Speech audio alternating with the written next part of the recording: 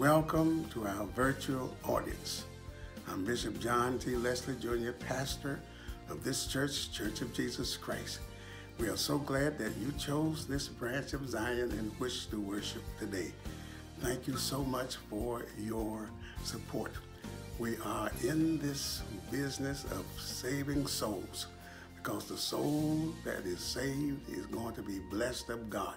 God bless you and thank you again for being a part of our service. Father, in the name of Jesus, Lord, we thank you so much for being in the house of worship one more time. Thank you for your goodness and your kindness, Lord. Thank you for how you brought us over the highway safely. You've kept us, oh God. You protected us, Lord. You healed our bodies, oh God. And we come to say thank you. We come to lift up your name, Jesus. We come to give your name the praise, the glory, and the honor. Oh, Father, we pray that you will bless our bishop and pastor, Bishop John T. Leslie Jr. and Lady Louise. Oh, God, and our assistant pastor, District Elder Robert Taylor and Lady Taylor. Oh, God, and all the families that are represented at the Church of Jesus Christ. Have your way today, oh, God. Bless us, Lord Jesus. Help us to feel your anointing, Lord. Save somebody. Fill them with the Holy Ghost, Jesus, as only you can. And we thank you and we praise your name in Jesus' name. Amen. Our scripture text is St. John 1:1. In the beginning was the Word, and the Word was with God, and the Word was God. May the Lord add a blessing to the reading of His holy word.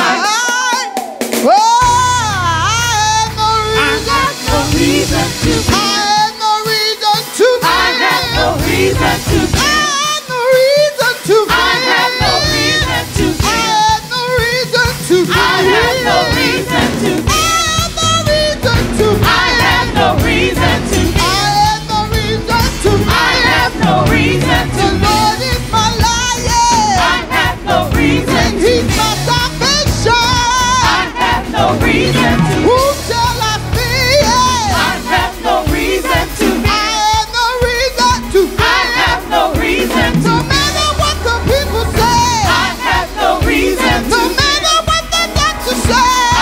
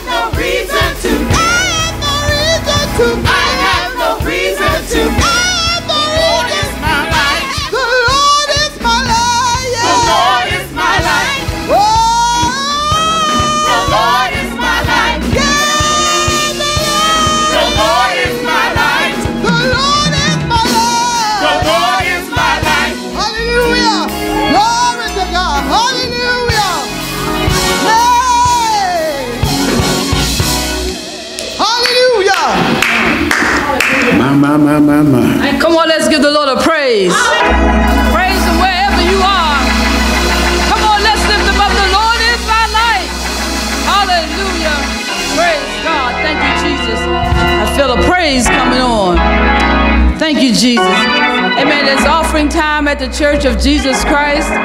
Praise God. We praise God for you and you that have given down through this time. Praise God of coronavirus. The Lord has been a blessing to us, and we have in turn blessed Him with our offerings. Praise God. The Bible says, "Prove me now herewith, said the Lord of hosts, if I will not open unto you the windows of heaven and pour out a blessing, that there shall not be room enough to receive it."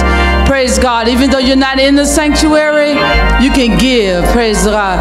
Go to our webpage and look for the various avenues that you can donate. Take out Givelify, amen, and send your offering. We would certainly appreciate it. If you don't have a church home, please feel free to make this your home in Jesus' name. Thank you.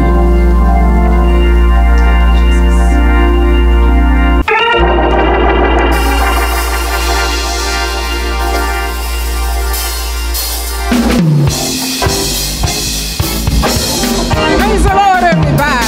Hallelujah. We came to tell you that we have a reason to praise the Lord today. Even in this pandemic, hallelujah, we got a reason to praise the Lord. When I was down and out, Jesus, He brought me out, and I got a reason. I got a reason to praise the Lord.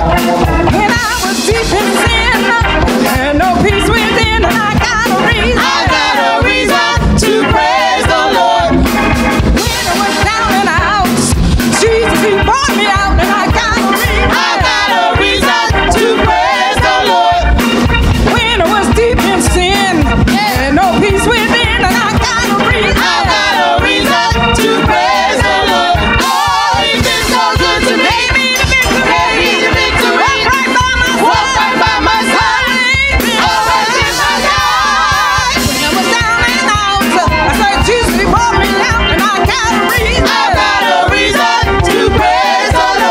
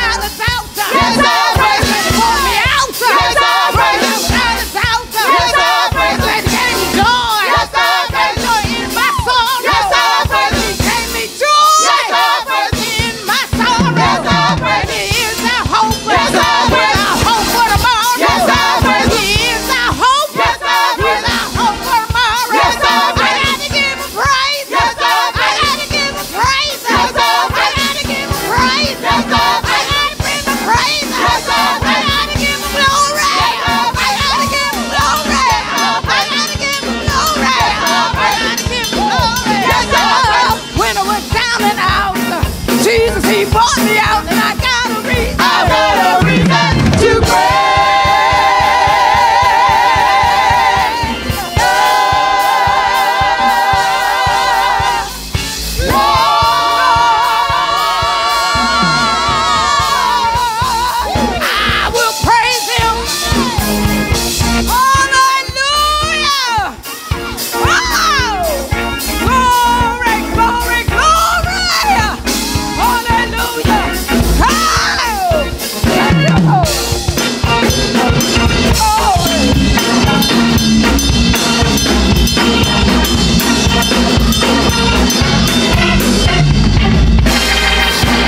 Come on, put your hands together and give God some praise in the house.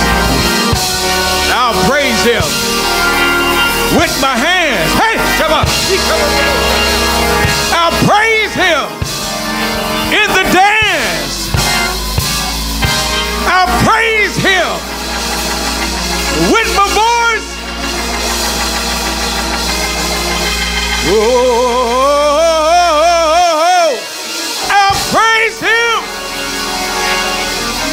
That's my choice. Do you have anything to praise the Lord about today? If you do, why don't you give God some praise? Why don't you give him some glory? He's been so good. He's been so kind. He gave us another day. He's a friend of mine. Give him praise. Oh, give him praise today. The Lord has been so good. He's been so kind.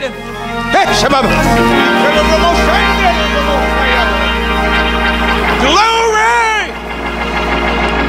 Glory, glory, glory. Hallelujah.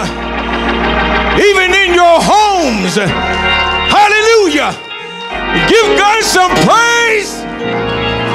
Oh, give him the glory. Give him the power. Give him the honor. He's worthy to be praised.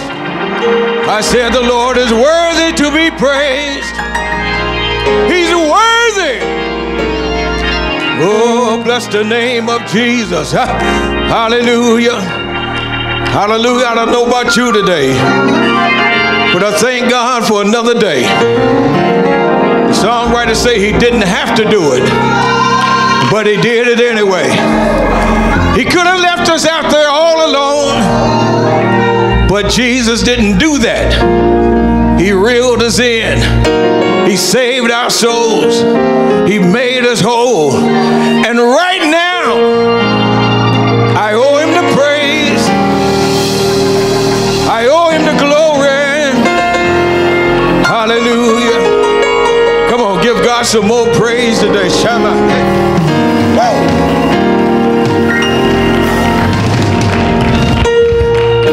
Feeling real churchy in here today. Hallelujah to Jesus. Oh God, we give honor to the Spirit of the Lord this afternoon. And amen, it is he who have made us and not we ourselves. We are his people and the sheep of his pasture. Amen. We do honor our pastor and bishop, the Honorable Dr. Bishop John T. Leslie Jr. And to that great and lovely woman that stands beside him, Sister, the First Lady of the Church of Jesus Christ, Lady Louise Leslie. Amen. And to the great people of God, again, we say praise the Lord, everyone. Hallelujah to Jesus.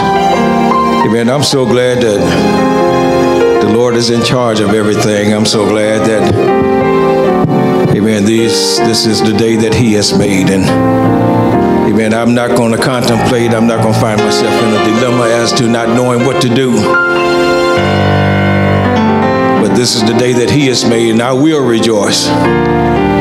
In spite of, I will rejoice. And I will be glad in it. In the name of the Lord, we do honor even our music department this afternoon under the dynamic direction of the doctor, the maestro, Professor Wilbur Belton Jr. Amen. To the great singers of here at the Church of Jesus Christ now. Absolute wonderful musicians. Amen. We do honor them this afternoon. And amen, to the great people of God that are out there in virtual church, social media, we say praise the Lord, everybody. If it had not been for the Lord who was on our side, the enemy would have swallowed us up. But thank God for his mercy. Thank God for his grace. And it is a fact that it is of the Lord's mercies that we are not consumed. And because his compassions fail not, but they're new every morning, great is the faithfulness of God. Man, we're so honored to be back in the house of the Lord one more time. Hallelujah to Jesus. Somebody once testified and said, after being here, amen, after being saved from our many sins, the Lord has counted us worthy, amen, to see another day and to save us in Jesus' name. Amen. This afternoon, I want you to invite your attention to the book of Isaiah, chapter number 40. Isaiah, chapter number 40. That great eagle-eyed prophet.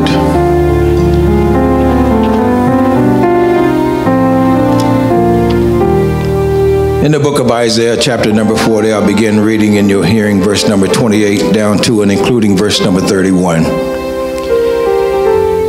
The Bible says, hast thou not known, hast thou not heard that the everlasting God, the Lord, the creator of the ends of the earth, fainteth not, neither is weary.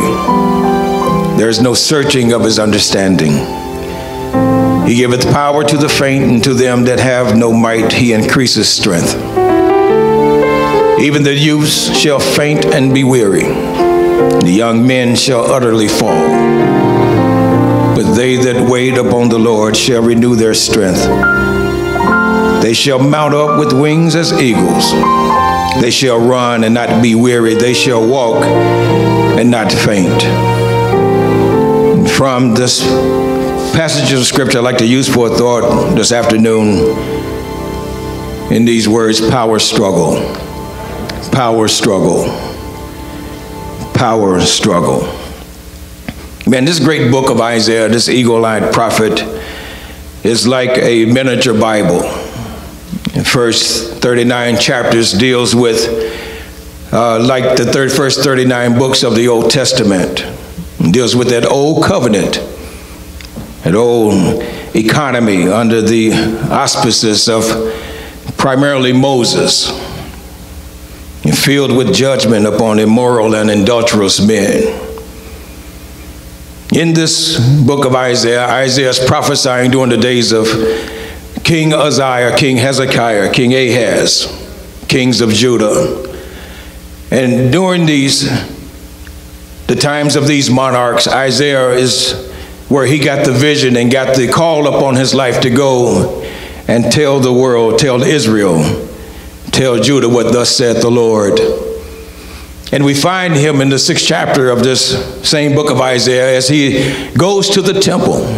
He goes there, and while he's there, he sees some things that he had not ordinarily seen before. He sees the building shaking. He sees the angels that are flying around the building, flying around the temple. He sees the Shekinah glory of God. He says that the train of the Lord filled the temple.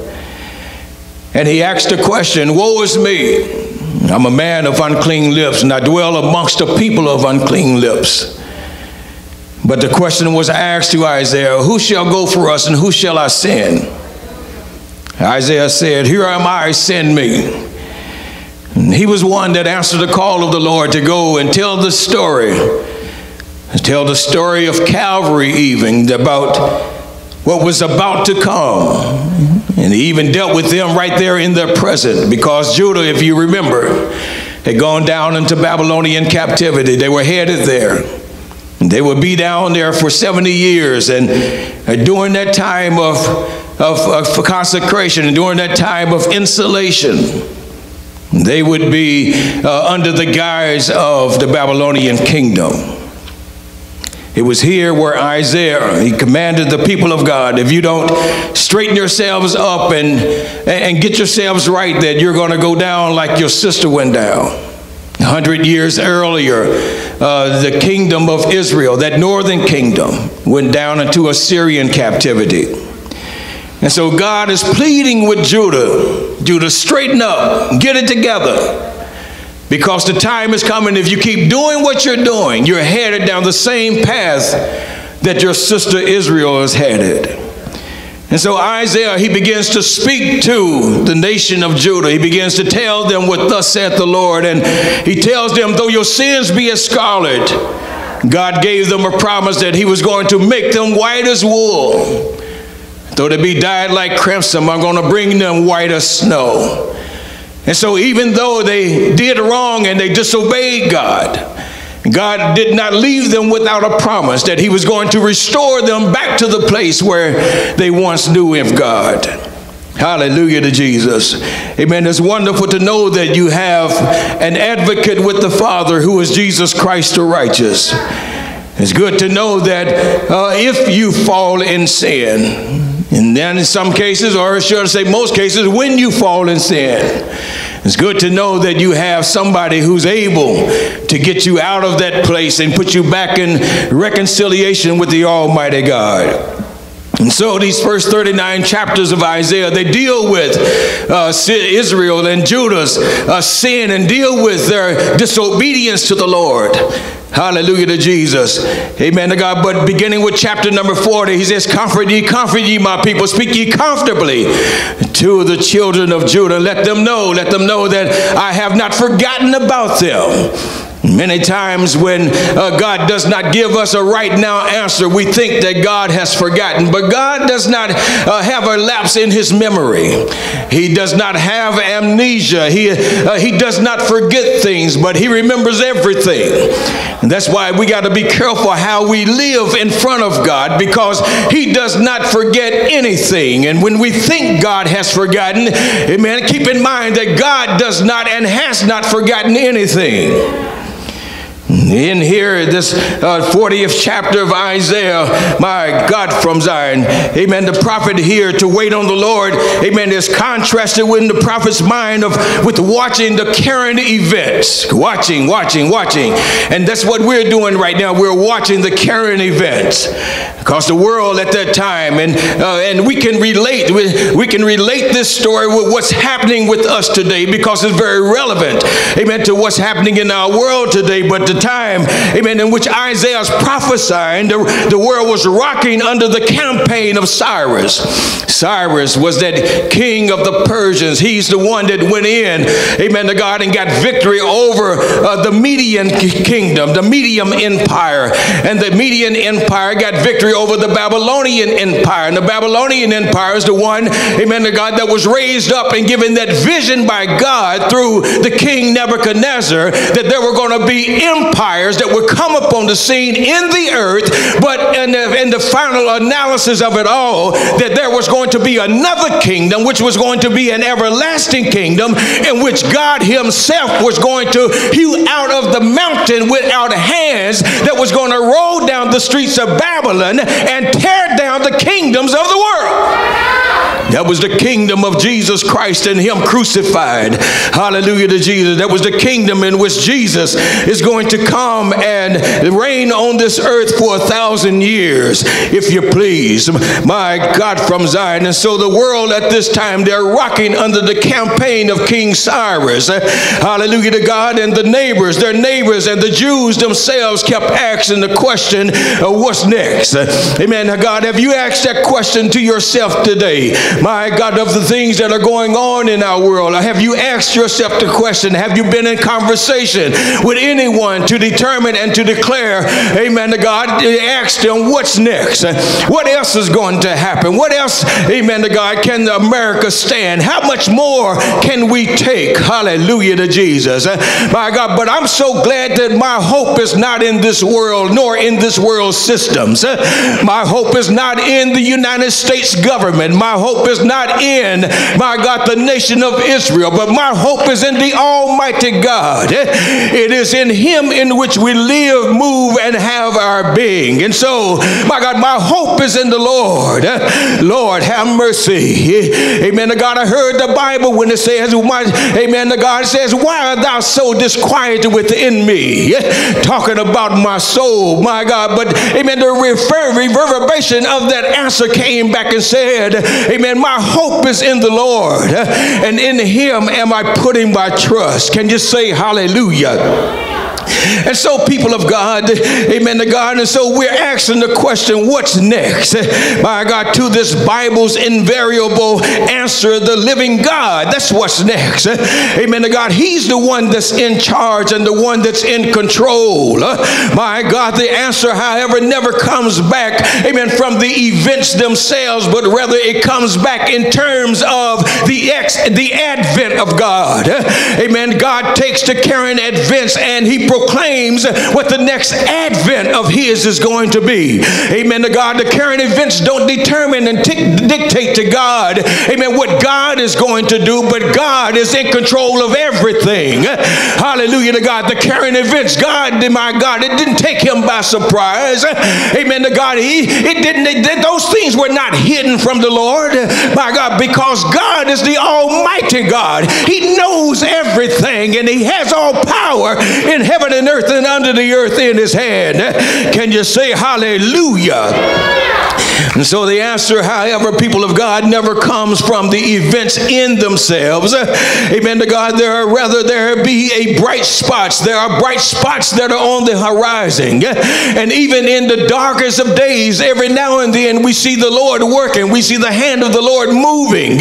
Amen. Even in the darkest of times. Hallelujah to God. But look at what God is doing here. Hallelujah to God. Those bright spots that we see on the horizon. Amen. These are not of such size of brilliance as to lift the spirits, amen, the pitch of noble adventure, but rather, amen, to God, we have expectantly received, amen, and looking for God to do some things. Amen. I don't know about you, but I'm looking for God, and I'm looking at the Lord as what he's doing today.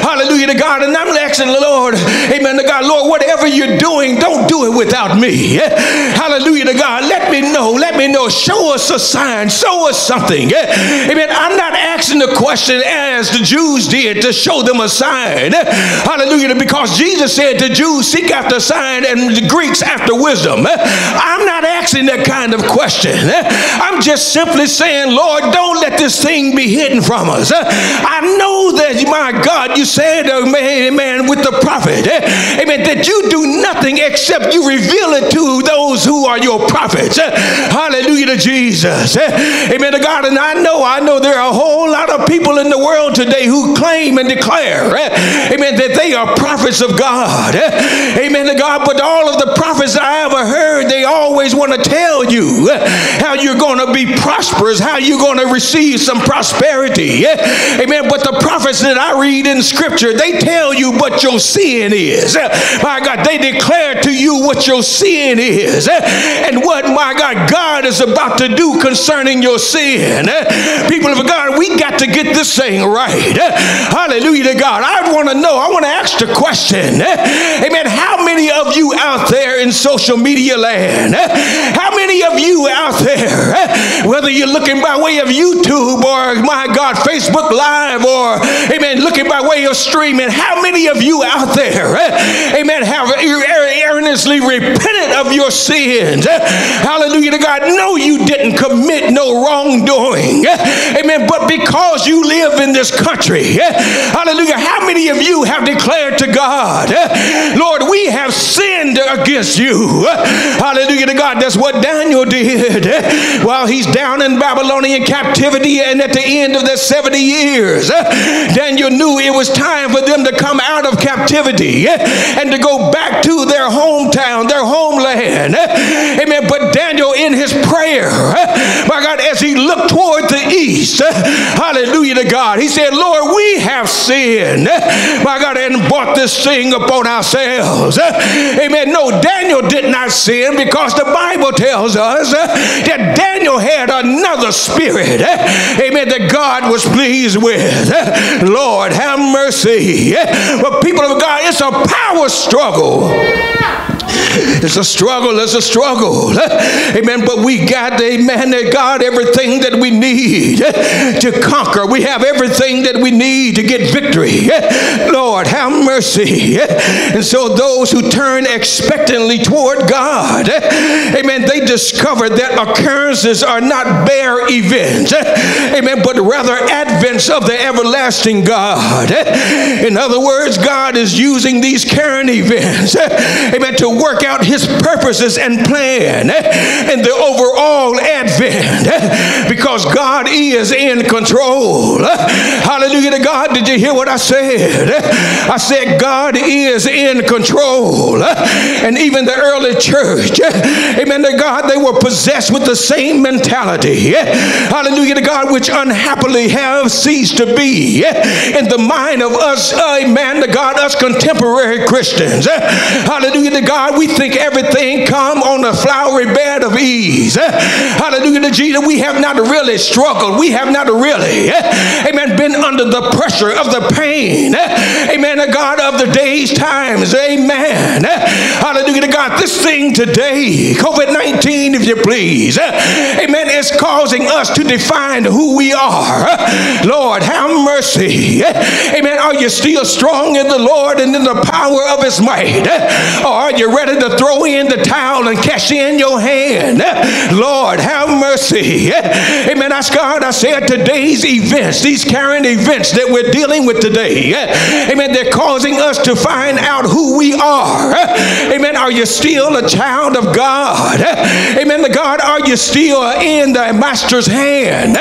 Are you still living in and by the will of God? Hallelujah to God. Are you talking like the world is talking? My God, they're living day by day as if nothing is really happening. Hallelujah to God. And we know that is the truth because, amen, we see all these crowds that are gathering ground. Amen. They don't have any face mask on. Lord, have mercy. They don't believe the word of the medical field. Amen. They don't believe, my God, that this thing is still fluid. Amen to God. But they think they can go on business as usual. My God, but God, amen, is going to show up and he's going to show off. Hallelujah to God. I don't know how long God is going to keep this thing around. Amen. I don't know how long we're going to be able to do virtual church. I don't know how long, my God is going to withhold, my God, his mercy upon us. But one thing I do know, my God, from Zion, that God is the Almighty God. And the question was asked by God, whom shall you liken me unto? Amen. Who out there, who, my God, in heaven and earth is like me? Amen. God said, I stand alone. I'm in a class all by myself. Lord, have mercy. My God, God said, if there is another God, I don't even know him, but there's none beside me. My God, there's none beneath me, and there's certainly none above me. I am God. I'm the Lord, and that is my name. My God, who shall you liken me unto? The answer comes back rhetorically. Nobody. My God, there's nobody like our God. Hallelujah to Jesus. There's nobody like Jesus. My God, I used to love singing that song, and I still sing along with it every now and then when I hear it. Nobody like Jesus. My God, from Zion. And so look at what God says. Hallelujah to Jesus. My God, he says the workman melted the graven image, and the goldsmith spreaded it over with gold and cast his silver chains. He that is impoverished, that he had not obsolation, chooseth a tree that will not, amen, that will not rot. He seeketh unto him a cunning workman, amen, to prepare a graven image that shall not be moved. God said you're doing all kinds of things. You're molding and making all kinds of images, trying to figure out who I am. But you will never figure out who God is, because God is the Almighty God.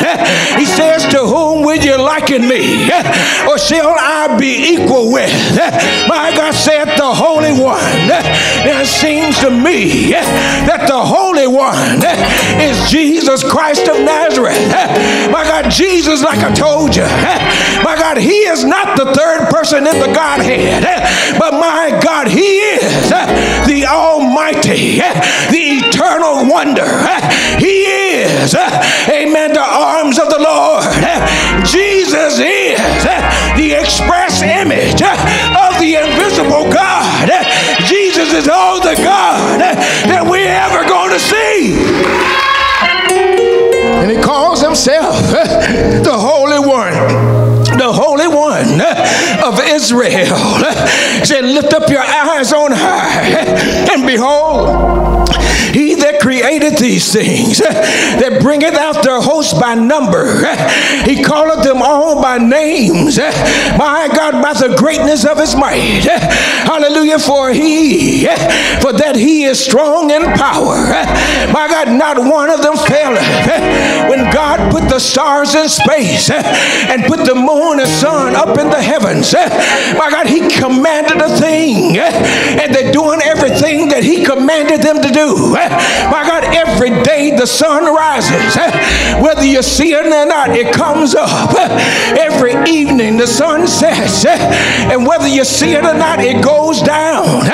Amen. The stars of heaven, my God, from Zion, amen, the moon, amen, the planets, God put them there, and they're doing just what God said for them to do from the very beginning even unto now and hereafter. My God, so God is a wonder, and he has all power, and all God has to do is speak a word, and he has to obey his voice. All God has to do is speak a word, and he has to do what he said. My God, from Zion. Hallelujah to God. So yes, the early church, we possess that same mentality, and we're asking questions today. Hallelujah, what's next? Amen, Lord, what are you going to do next? How much more can the United States take? Amen, for that matter, how much more can the world take? Hallelujah to God. God knows, amen, what it takes for us to come to our knees. Amen, he wants some neology, amen, out of the church and out of the world. He wants the church to be sure that we know who he is. He wants the church to be sure, my God, that we're on the right path. Lord, have mercy. So he asked the question, hast thou not known, hast thou not heard that God, the Lord, the creator of the ends of the earth, he fainteth not. Lord, have mercy. God is not confined by time and space, because he's the eternal God. Lord, have mercy. From everlasting to everlasting, God is God. Amen. You can't put God in a box. You can't confine God. My God, if you got him in a box, he's really not there, because God is doing what God wants to do. Hallelujah to God. But our little mentality and our little thinking think we can put God in a box. No, God is not going to override your will. But God says, if you let me be God in your life, my God, I'll show you what I can do in your life. I'll show you. Hallelujah to God. There's more to me than what you will ever see, says the Almighty God. Hallelujah to God. You can't put me in a box. Hallelujah to God. You can't box me in. You can't tie me up. Hallelujah to God. Bishop Bell one day preached a message. Untie God's hands. Hallelujah to Jesus. Hallelujah to Jesus. You might think you done tie God's hands, but you can't tie God's hands. Hallelujah. Hallelujah to Jesus. Amen to God. Yet it is this waiting period and this waiting mentality that increases of strength. Amen. That is promised to God. These are times that literally are trying men's souls. Hallelujah to Jesus. Amen. These are times that will define who we really are. Not just individually, but as a church triumphant. These are times that will try us.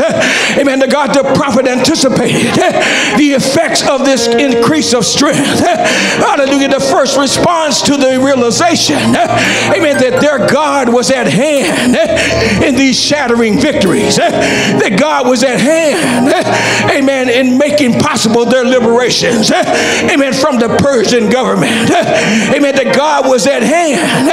Amen. There would be an enthusiastic upsurge. Amen to God. But God asked the question, have you not known? Amen. Don't you know who your God is? Lord, have mercy. Amen. Don't you care who your God is? My God from Zion. We serve the God of heaven.